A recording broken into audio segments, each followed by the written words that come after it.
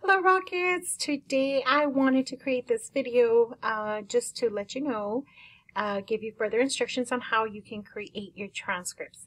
So I do have detailed instructions, a step-by-step guide here in our College Readiness Remind page, and so you can find those step-by-step instructions here. But then I also want to remind you why you need to order your transcripts. And so basically that is part of the college application process when you are a senior. We do have this flyer out, and so it's part 2. So the very first thing you do when you become a senior is you start applying for admission at several colleges. And so that is step 1. The very first thing is you apply for admission.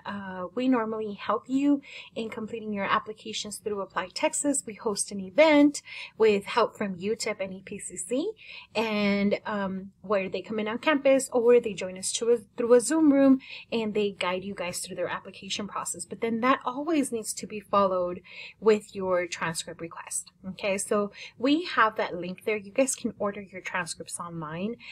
Many times your counselors receive emails or you reach out to your counselors asking, can you please send my transcript over to NMSU because I'm applying for admission there, or to UT Austin. Your counselors cannot send your transcripts to your colleges because it is something that it is a process that you need to initiate. You need to sign on it, and if you are under 18, then your parent also needs to sign on it. So that this is why, sometimes you will get that response from your counselors or from myself letting you know, this is the website, these are the instructions on how to order your transcripts.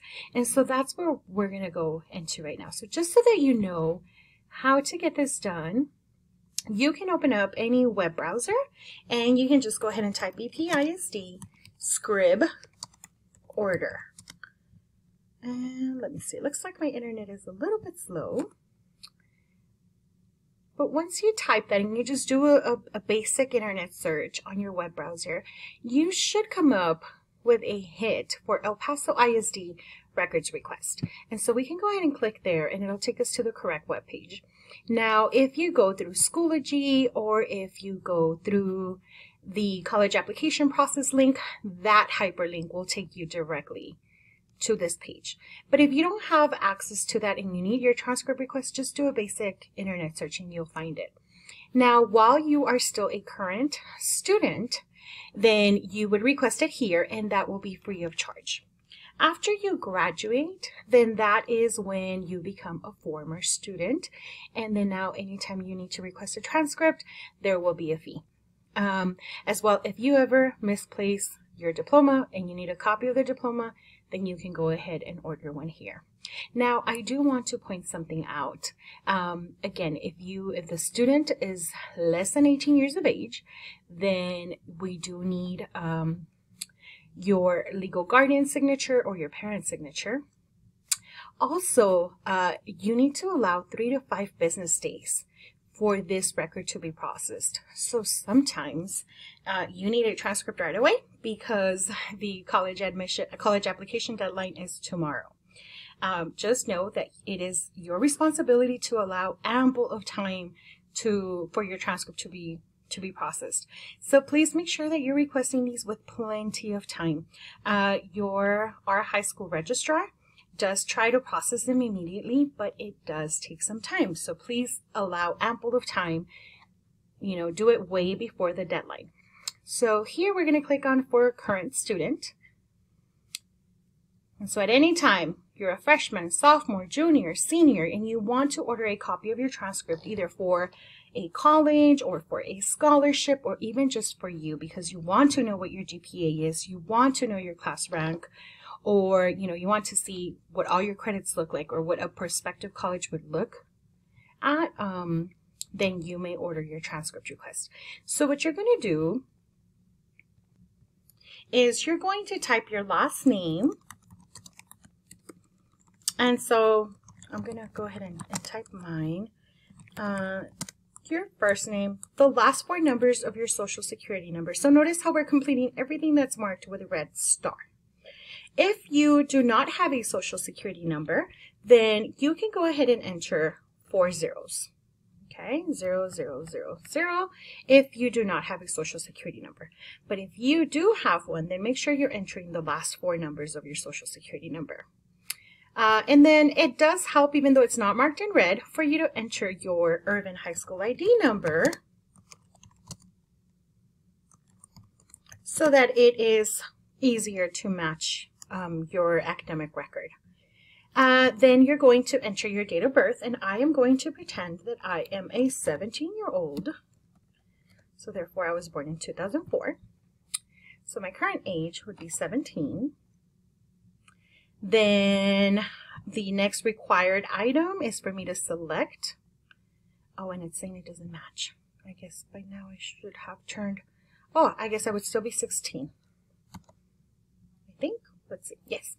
And then the next item will be for you to select your high school. So here for us, Irvin High School, and then your grade level. So for purposes of this video, we're going to say that you guys are seniors, but remember, you can request your record, your academic transcript at any grade level. Then you're going to enter your home address, okay? Most of you have the same home physical address as your mailing address. Very few of you would need to enter a different one if you have maybe like a P.O. box where you receive your mail. But most of you, your home address is your mailing address as well. So we're just going to go ahead and type all of that information. And then mailing address different. Most of us, again, we're going to check mark now. It is important that you try to enter your cell phone number here, because that way you can receive text messages letting you know the process of your request. Like if it's already been submitted or if there's any problems with your request, then you'll receive a text message. And then go ahead and enter your email address. You can enter either your school email address or your personal email address. And honestly, we would always want you to start entering your personal email address, especially if you are completing anything having to do with college, because remember, upon graduation, you will no longer have access to your EPISD school email. So you really want to start getting into the habit of using your personal email address. Special instructions, we really will not be using this box at any time right now. The only time we would use that is, for example, if you are requesting your transcript for a scholarship and they gave you clear instructions that your transcript should be emailed to a certain address. Then there you would type, a simple message, please send my transcript to the following email address, and then you would list the email address. But generally, the majority of you, you're going to click here, add delivery address. And so when we do this, the most common reason why everybody orders their transcript is because you've applied for admission at a college in this educational institution, so we're selecting them, is requesting your transcript. So I am going to pretend that I have applied for UT Austin, so University of Texas at Austin. I select their name, and their address automatically populates. Now, I'm going to take advantage, and I'm going to order multiple transcripts right now because I've applied to UT Austin, NMSU, and, I don't know, EPCC and UTEP. So let me go ahead and add now a separate educational institution, and if I just type El Paso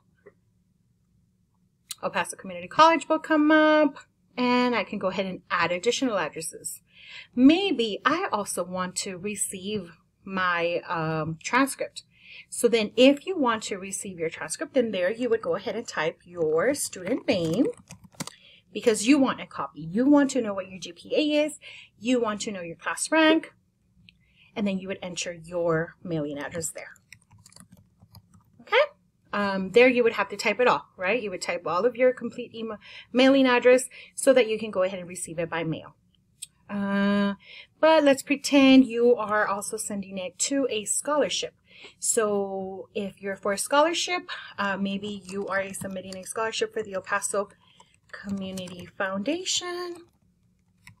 And so you enter the name of the foundation, but then attention, who should it be sent to directly? And so then you're going to put the name of the person that is managing that scholarship. I can't type. and so forth. Okay. You would enter their mailing address completely. So let me go ahead and make up one. I'll just go ahead and put in the Irvin High School address for sake of this. Once you have entered the name of the person and the address, and that's your last transcript you're requesting, you can click on Save and Close. And you will see how we have ordered a transcript be sent to 2 educational institutions and to a person or a community foundation for a scholarship. And then here you're going to select the reason for your request. And most of you, if you're applying for college, then it would be for college. I've also included one for a scholarship for college, so you go ahead and select that. But notice that there's different reasons why a student may request a transcript. And then select the information type requested. It's going to be transcript for the majority of you. You do have the option of uploading a scholarship here, but this is only on very specific situations. So please only use this when your counselor has instructed you to use the scholarship request upload option. But for the majority of you, you will just select transcripts. And again, we are ordering 3, but there should be no fee because you are still a current student. Now, remember that I mentioned if you are under 18, you will need your legal guardian's initials and signature, and they will also need to provide their ID. If I was over 18, then I would go ahead and be able to type in my initials, my signature, and then go ahead and update my order, and now it's going to request that I submit a copy of my ID. So again, just as a reminder, if you are under 18, you do need a parent signature and to submit a copy of your ID and a copy of your parent's ID. If you are over 18, then you can sign for this on your own. Now you have the option of mailing, faxing, or bringing in a copy of your ID, but working online, and since you're requesting your transcript online, I highly recommend that you upload a copy of your ID. And it can be your student ID. Otherwise, then it will need to be a formal government ID. But if you are a current student, then you can use your student ID.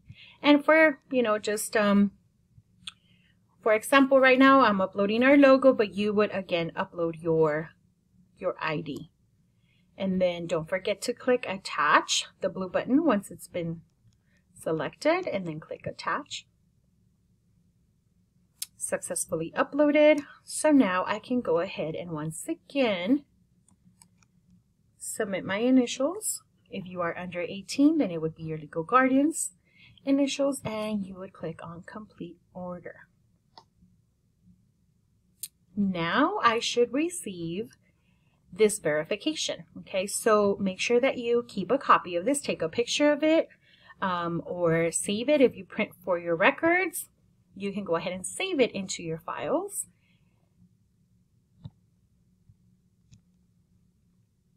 But there you have your tracking number. So please make sure that you are monitoring your email that you provided for your transcript request. Also make sure that you are monitoring your cell phone if you provided a cell phone and decided to receive text messages. Okay, and again, our high school registrar will try to process this for you as fast as possible, but it may take anywhere from 3 to 5 business days. So I hope this helps you all when you are requesting your transcripts. Remember, you can order a transcript for yourself for your personal records, or you can order these transcripts so that they go to the colleges that you are applying for admission at. Remember, you always follow an application for admission with your transcript. And then you can also request transcripts for scholarship applications if it is required that you upload one. Thank you. Have a good afternoon.